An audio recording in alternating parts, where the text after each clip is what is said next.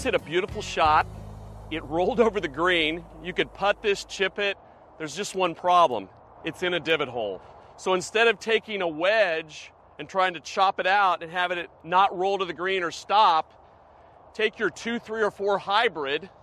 We're going to put the ball way back in our stance. Our weight's going to be forward.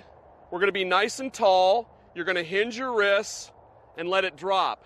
Notice my body. There's no movement at all. As you see back here, the club just goes up and down. When we do this, there's going to be overspin, and the overspin is going to propel the ball toward the hole. The hitting down is going to get the ball over the fringe. I'll show you. So we put it back. Our body's still. We're down on the handle, and we just hinge and drop. This is a really handy shot to have.